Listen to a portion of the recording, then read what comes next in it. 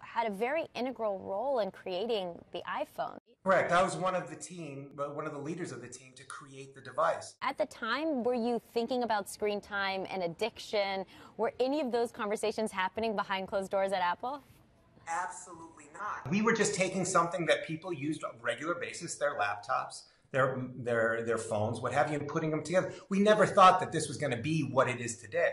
So we were just giving people the tools together in a very great package that allowed it to become interesting. You, as someone who had firsthand experience creating the iPhone, a device that I myself and many other people I know are addicted to, what do you mean when you say this is a moment of unintended consequences?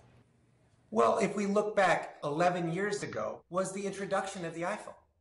And now we have a device and devices in our pockets at all times, right? That are usually on our bedstands too.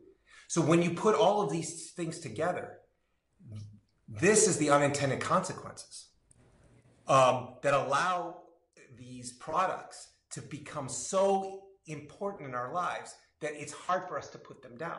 This is definitely a Silicon Valley-sized problem. How do you fix it?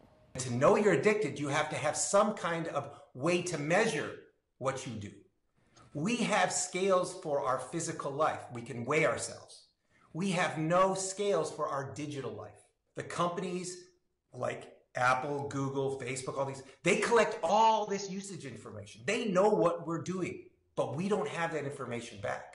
So that we can then basically have a scale for our digital life to tell us what we've done, right? So then from there, then we need controls to allow us, just like we do in the physical world, to set goals or less gaming or more gaming, but we need those tools and controls at the operating system level and hold the app developers accountable to allow us to have control over those apps.